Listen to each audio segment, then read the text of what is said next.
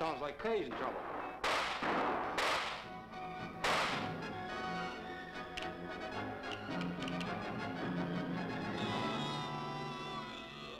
If that apparition we saw had something to do with it, come on.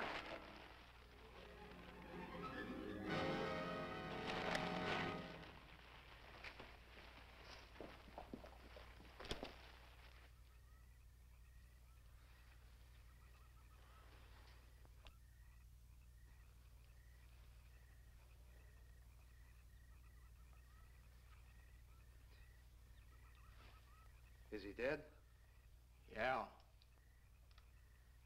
He's messed up as bad as those two back there. Suppose that saucer or whatever it was had something to do with this? Your guess as good as mine, Larry. One thing's sure. Inspector Clay's dead. Murdered. And somebody's responsible. You're in charge now, Lieutenant. Yeah, guess I am. Calton? Yes, sir? Get back up the car and get on the radio. Tell the coroner he's got to make another trip out here. Well, how about the lab boys? Well, who do you think we left back up the car? Boy Scouts? Come on, Larry.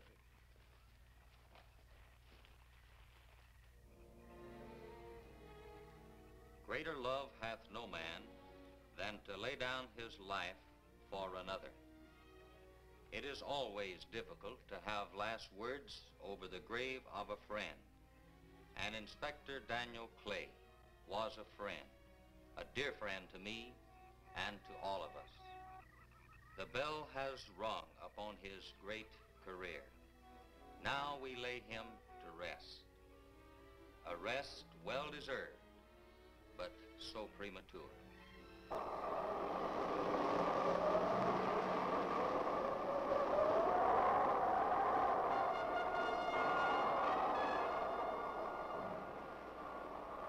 People turning south from the freeway were startled when they saw a flying saucer.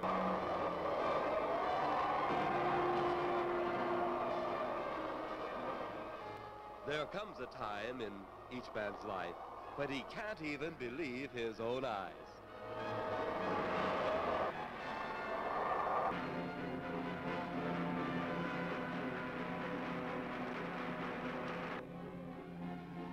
Saucers seen over Hollywood. Flying saucers seen over Washington, D.C.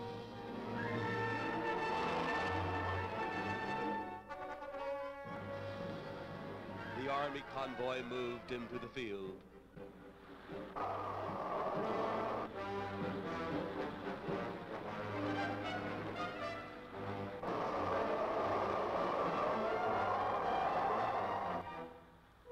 Rockets were quickly set up. Colonel Tom Edwards, in charge of saucer field activities, was to make the greatest decision of his career. He made that decision. Colonel Edwards gave the signal to fire.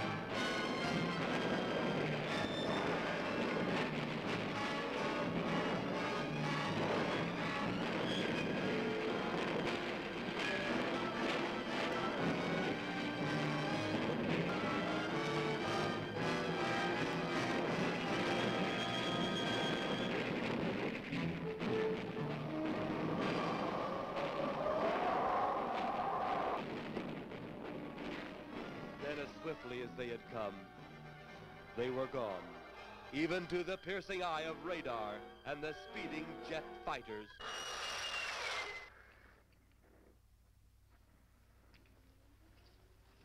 Quite a sight, wasn't it, sir? A sight I'd rather not be seeing. Are you worried about them, sir? Well, they must have a reason for their visits. Visits? Well, the big gun's the usual way of welcoming visitors. We haven't always fired at them. Oh? For a time, we tried to contact them by radio, but no response. Then they attacked a town. A small town, I'll admit, but nevertheless a town of people. People who died. I never heard about that, sir. Well, it was covered up by the higher echelon. Take any fire, any earthquake, any major disaster, then wonder. Flying saucers, Captain, are still a rumor. Officially. Looks like we beat them off again, sir. What do they want? Where are they from? Where are they going? They, sir? Who? Well, this is a training maneuver, sir. We only did a little practice firing at the clouds. Yeah. I wonder what their next move will be. What will their next move be?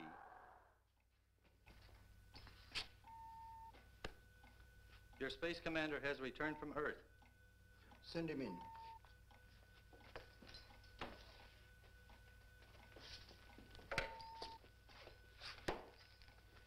You have your report? We had to pull in here to Space Station 7 for regeneration. We're returning to the planet Earth immediately thereafter. What plan will you follow now? Plan 9. Plan 9. Ah, yes. Plan 9 deals with the resurrection of the dead. Long-distance electrode shot into the pineal pituitary glands of recent dead. Have you attempted any of this plan as yet? Yes, Excellency. How successful has it been? We have risen 2 so far. We shall be just as successful on more. The living, they have no suspicion of your movements? We had to dispose of 1 policeman. However, none of those risen have been seen. At least not by anyone who still remains alive. It's too bad it must be handled this way. But it must. Yes, Excellency. Continue on. Report to me in 2 Earth days.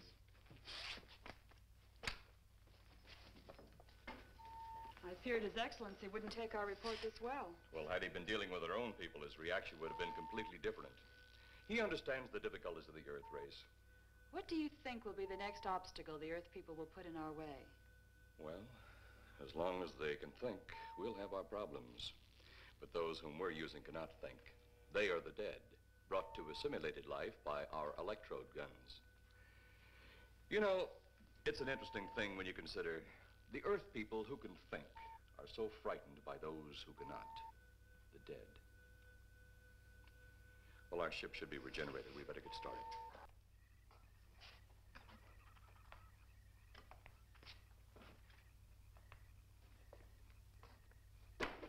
I still think you ought to go in town and stay with your mother until I get back. This is our home, and nothing's going to take me from it. Besides, most men try and keep their wives from going home to Mama. That's not the point. That's all the point there's going to be. Now toddle off and fly your flying machine, darling. But if you see any more flying saucers, will you tell them to pick another house to buzz? Be careful. Don't worry about me. Oh, you're the only thing I do worry about. Oh, forget about the flying saucers. They're up there. But there's something in that cemetery. And that's too close for comfort. The saucers are up there, and the cemetery's out there. But I'll be locked up in there. Now, off to your wild blue yonders. You promise you'll lock the doors immediately? I promise. Besides, I'll be in bed before half an hour is gone, with your pillow beside me. My pillow? Well, I have to have something to keep me company while you're away. Sometimes in the night when it does get a little lonely, I reach over and touch it. Then it doesn't seem so lonely anymore. A crazy kid.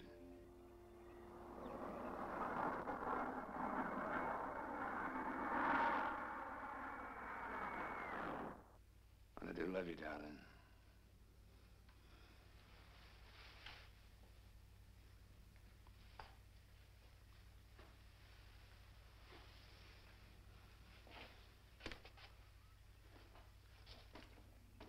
See you Thursday. Goodbye, honey.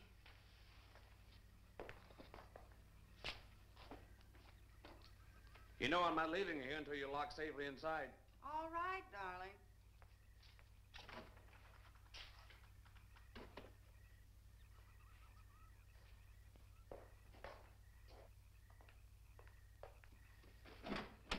If you're especially nice, I may even lock the side door.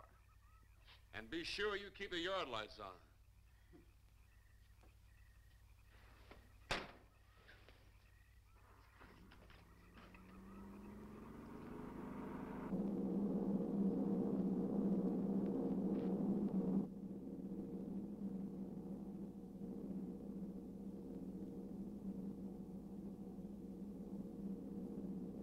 You're mighty silent this trip, Jeff. Hmm? You haven't spoken 10 words since takeoff. I guess I'm preoccupied, Danny. We've got 33 passengers back there that have time to be preoccupied. Flying this flybird doesn't give you that opportunity. I guess you're right, Danny. Paula? Yeah. There's nothing wrong between you two. Oh, no, nothing like that. Just that I'm worried, she being there alone and those strange things flying over the house and those incidents in the graveyard these past few days just got me worried. Well, maybe they haven't figured out those crazy skybirds yet, but I'd give you 50 to 1 odds the police have cleared up that cemetery thing by now. I hope so. If you're really that worried, Jeff, why don't you radio in and find out? Mac should be on duty at the field by now. He could call Paul and relay the message to you. Hi, Edie. Hi, Silence. I haven't heard a word from this end of the plane since we left the field. I've just been giving himself and me a study in silence. You boys aren't feuding. No, Edie, nothing like that. I read about that cemetery business. I tried to get you kids not to buy too near one of those things. We get there soon enough as it is. He thought it'd be quiet and peaceful there. No doubt about that. It's quiet all right, like a tomb. Say, I almost forgot what I came in here for. How's the coffee situation? That's for me. It sure wouldn't hurt anything, Edie. Okay, be right back. And say, Jeff, make that call to Mac. From the cemetery arose the moving figure of the dead old man.